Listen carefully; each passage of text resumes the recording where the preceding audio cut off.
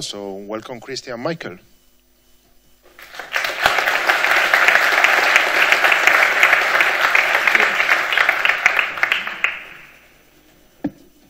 Hello, everybody. I'm Christie Wilson. I'm a senior developer at Demonware, and I'm the team lead of the test tools team.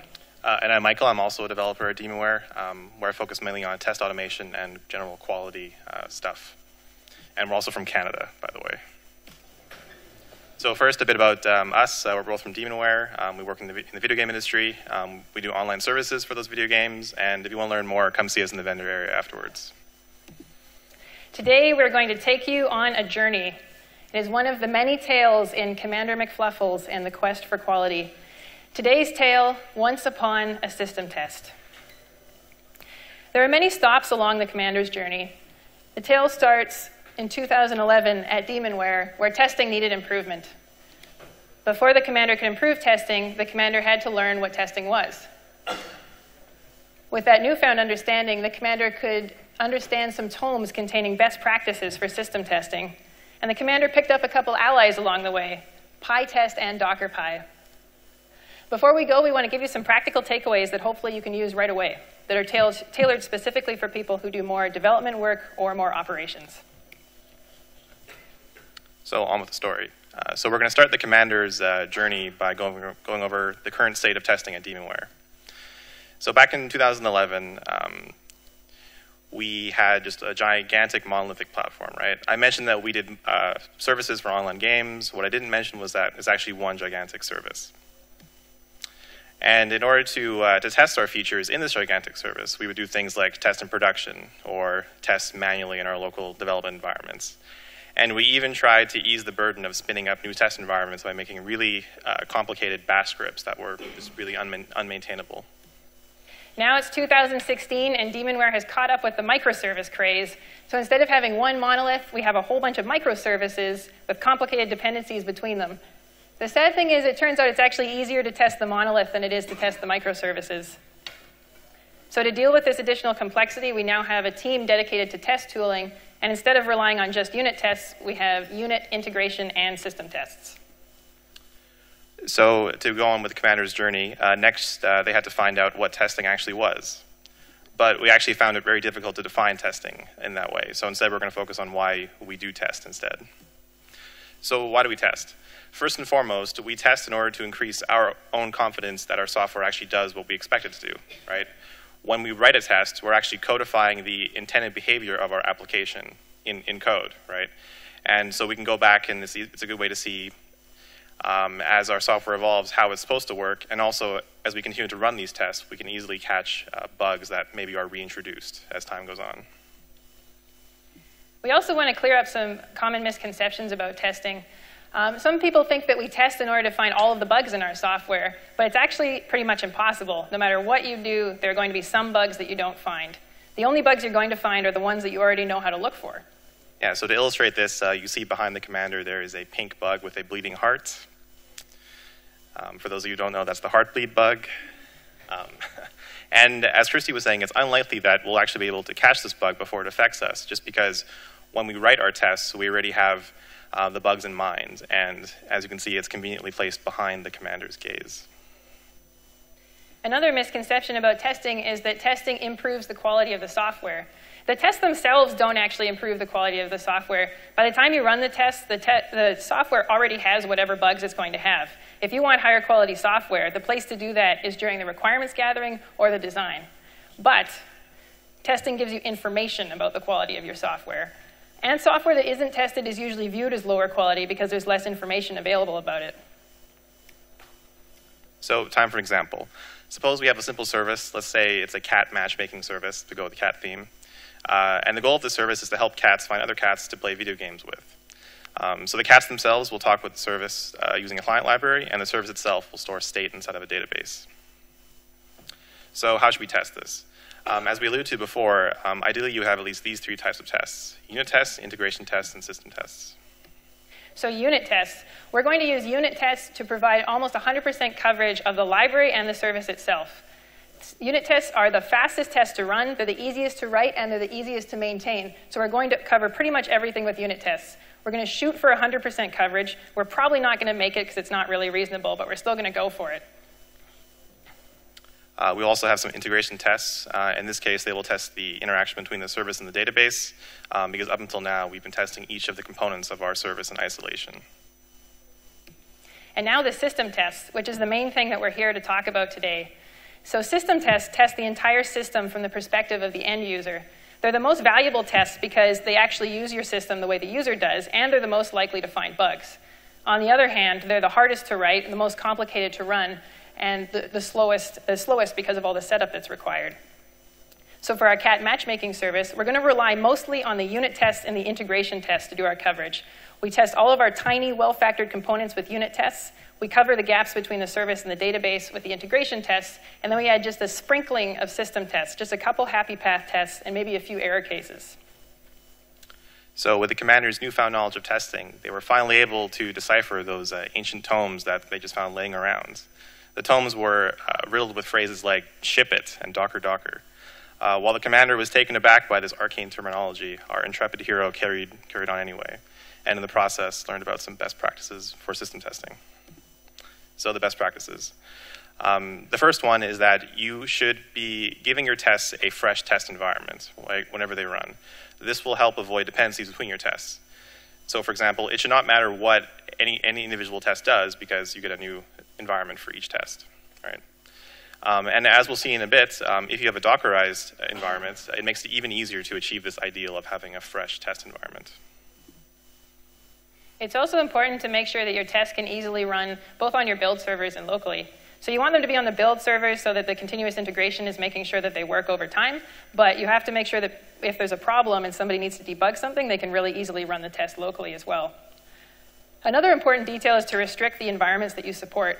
If you start using Docker, you might be under the impression that Docker runs the same way everywhere, but it actually runs very differently. Say if you're using Ubuntu, or if you're using something like the Docker beta for Windows, it actually behaves quite differently. And then if you allow people to use all of those environments, you end up supporting a lot of obscure problems that are just specific to their environments. So some more best practices.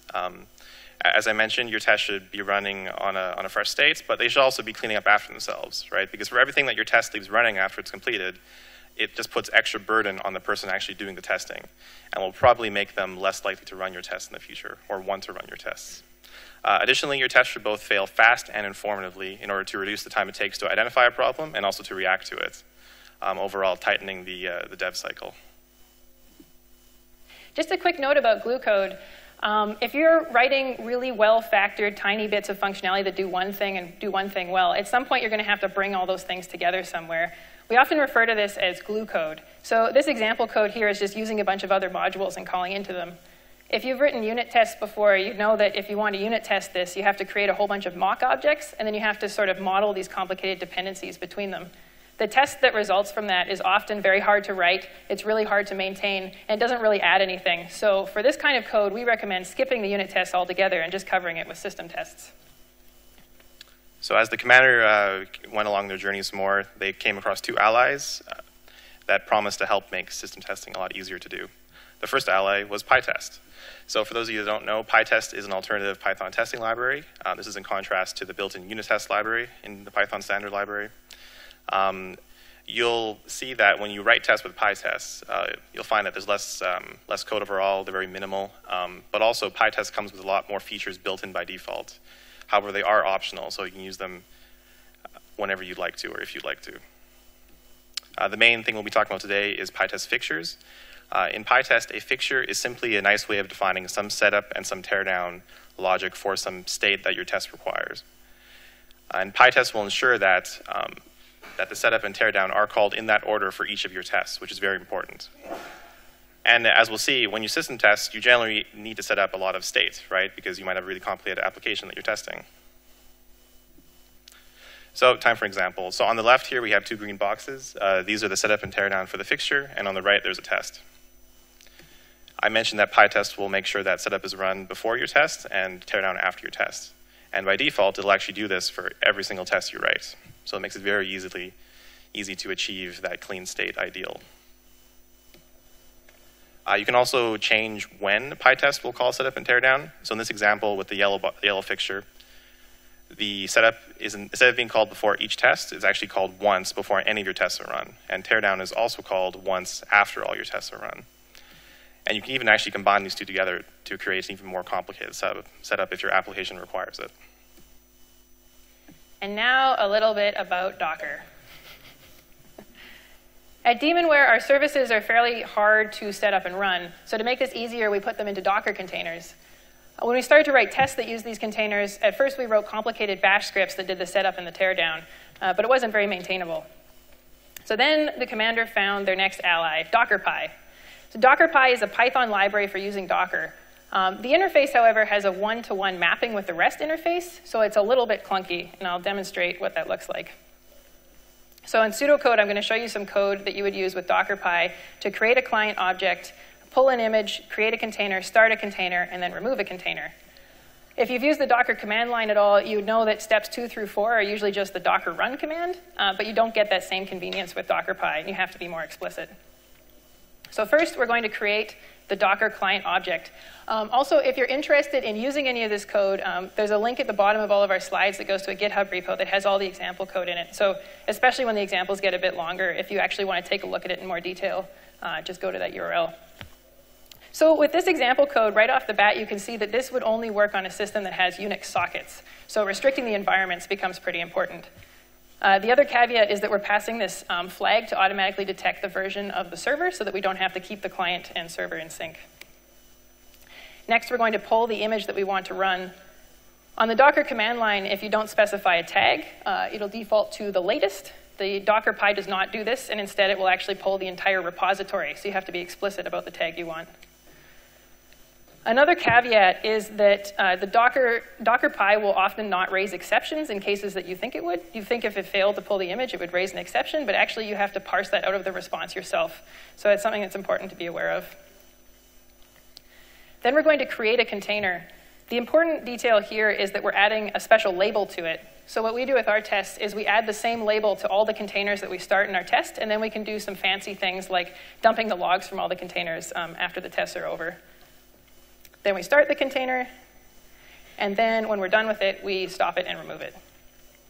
Yep. So time for a more concrete example of DockerPy and pyTest working together. So I've replaced the generic setup and teardown in the green boxes with create container and delete container. And an even more concrete example, suppose that we have a web service, which is indicated by the yellow box here, that has no state by itself. It stores a state in a database somewhere. So we want to test that. So we'll spin it up once because it has no state, but it does store its state inside of 2 database containers, Redis and MySQL.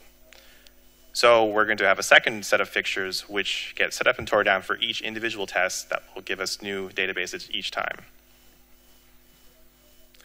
Here's an example of a simple pyTest fixture. This does what Christie was describing earlier. It creates the Docker client, starts the container, and then it tears down the container at the end. The main thing to note here, if you can see it, this is also in our repo, is the yield. In the yield, we actually are returning the IP address of the newly started container. And it might not be apparent here, but we're actually able to use that IP address inside of our test that uses this fixture. pyTest also has a very elaborate hook system, which lets you modify the default behavior of pyTest. And we actually use this to dump the logs of all of our containers at the end of the test run. So this particular hook is the log report hook, which is executed whenever pyTest wants to dump the test report somewhere. And in the event that the test run has failed, we'll actually want to go through each of the containers that have our special label, and we'll dump out all of the logs from that to center output. And we were pretty impressed by this. So if you've used Docker at all, you might be wondering about Docker Compose. Could you use Docker Compose instead? It seems like it gives you very similar functionality to what we're doing. So yes, you can, and it works really well, especially if you want to use exactly the same setup for every single test that you're running. So if the cluster of services you're running for each test is the same, Docker Compose makes a lot of sense. If it's dynamic, if you're doing things like changing the volumes that are mounted or changing the port mapping or doing anything more complicated, then something like DockerPy makes a bit more sense. If you do decide to use Docker Compose, it still fits in really well with pyTest fixtures. So you can have a fixture that does the Docker Compose up and then does the Docker Compose down. And then you can also use DockerPy to inspect some of the containers and get information out of them if you need it. So this is another example of what that would look like. So this is a fixture that does a Docker compose up, then yields the IP address of one of the containers that it started, and then tears down the cluster. Again, the example code is up in our repo if you're interested in using it. We also encountered a few important gotchas along the way. One of them is that Docker has no notion of a service actually being able to receive requests. So sometimes tests will fail because the service in the container is actually still starting. So you can get around this by having an executable inside all your containers that you can call from the outside that says whether the service is ready for requests, and you can use backoffs. And there's a couple of Python libraries, backoff and retry, which make this really easy. It's also important to make sure that your containers start up as quickly as possible. It's something that we've kind of learned the hard way. The slower the containers start, the slower the tests will run, and the slower people get feedback on their code, and the slower your development time will be, and this will lower the overall quality of your software. So time to wrap it up, sort of. So the commander has had a long and arduous journey, but has gained a lot of knowledge along the way. So next, they'd like to share with you some of the takeaways they've gotten for both the dev and ops perspectives of testing. So you might be thinking, that was kind of cool, but what do I do with it? So we're hoping that we can give you some specific things that you could try when you're back developing.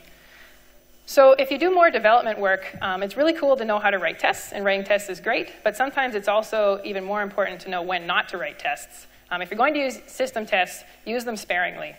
That being said, if the next time you have a feature to develop, try some test-driven development. Try starting with a system test.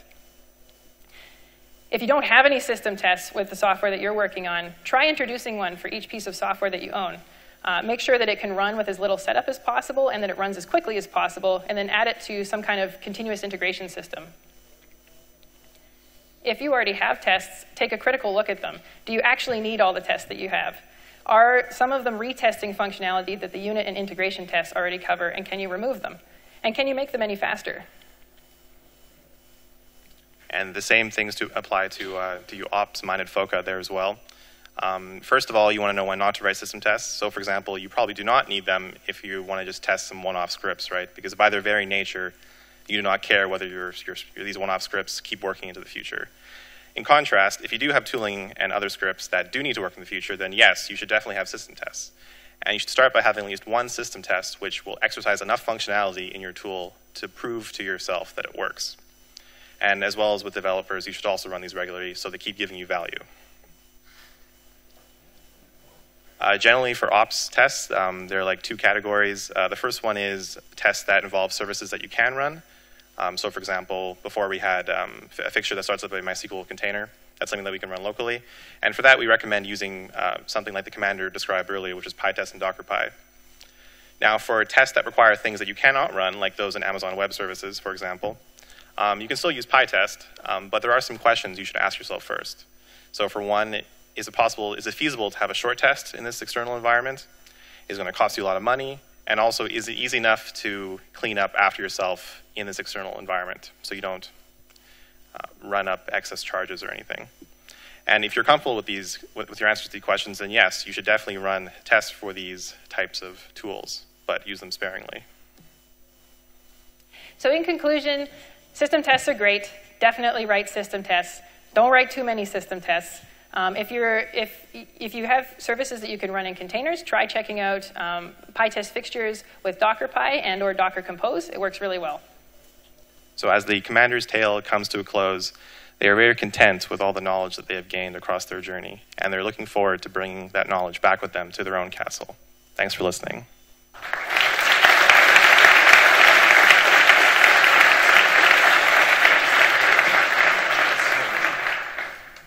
Time for questions.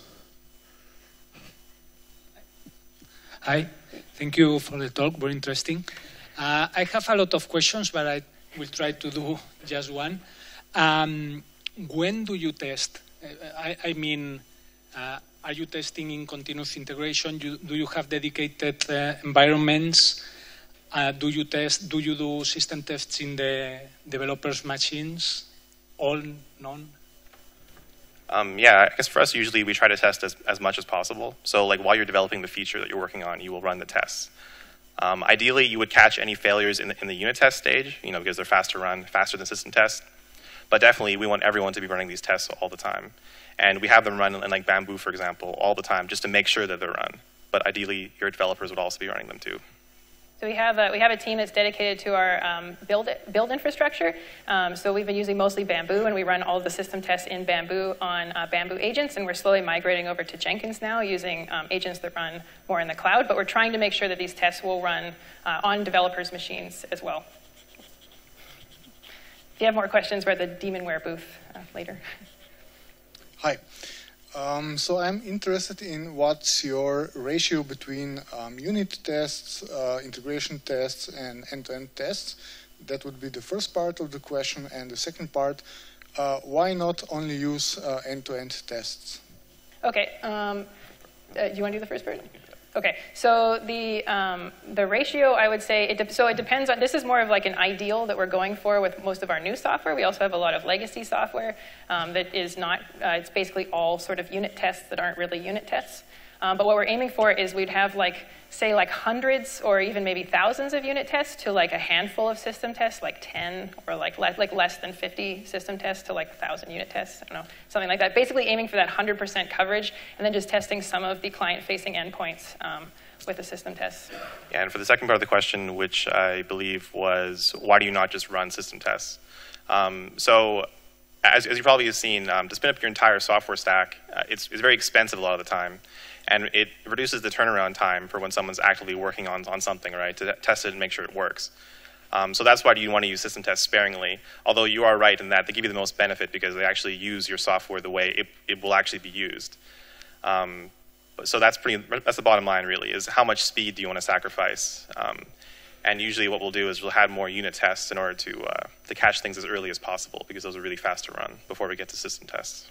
The other thing is it depends on how many paths there are through your software. So if you have a lot of like branches and then those have branches, then covering all of that with system tests is basically impossible because of the number of cases you'd have to cover. But if you use unit tests at those, for those code modules, you can make sure all of that stuff is covered, and it might be completely infeasible with system tests. But some software is better suited for system tests. Like we also write some software that's specifically for like automating like testing and deployment. And for some of that stuff, we have pretty much only system tests and no unit tests at all. So it really depends. Hey, thanks for your talk. One question regarding data fixtures. So you spin up the containers, but how do you manage getting the data into those Percona or whatever you use for data stores to then be able to test the flow? So I think what we usually do is we have one fixture which spins up the database container, and then a second fixture which depends on that fixture, which will actually insert the data into it. And you can do that pretty easy with pyTest. So pretty much you just use Python to insert the data before you actually run your test. Right? So in our example fixture, we had it just yielding the IP address of the container, but before that you could do some other setup if you wanted to. And then in some other cases, we can, if that is not fast enough, in some other cases we have like a base image that has the database in it, and then we will regularly build images on top of that have the data that we need for the test in it, and then the test will just start the container that has the data it needs already. Thank you. I got a question. Have you tried this approach with virtual machines in non-Dockerized environments, like background, vSphere? So are you asking if we've used it without Docker? Yes. I don't believe we have, although I don't see any reason why it wouldn't work. It just might be more expensive to spin up a whole new virtual machine versus a Docker container.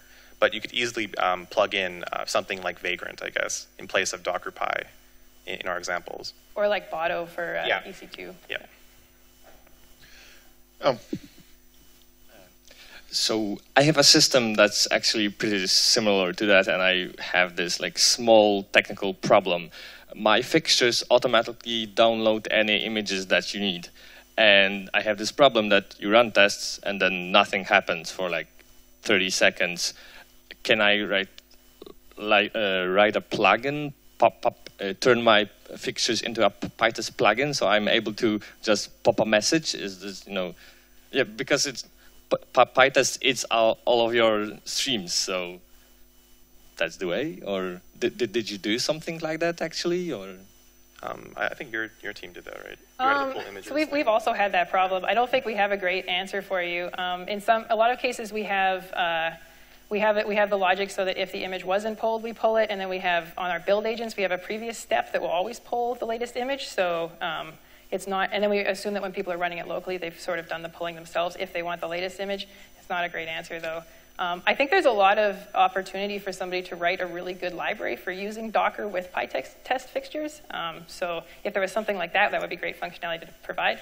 But yeah, I would recommend looking at the hooks. There might be something that you can add, or maybe just output from the fixture itself, because you can always output anything you want. It's just that it sort of muddies up the pyTest output. But yeah. Well, thanks. Anyone more questions? No. Oh, we got time. Okay, thanks for the talk. It was very enjoyable. And my question is, how would you approach a situation when you have a kind of system you described it earlier in the presentation, when it's a giant monolithic with very poor coverage, and it has only few system tests, but with very fragile?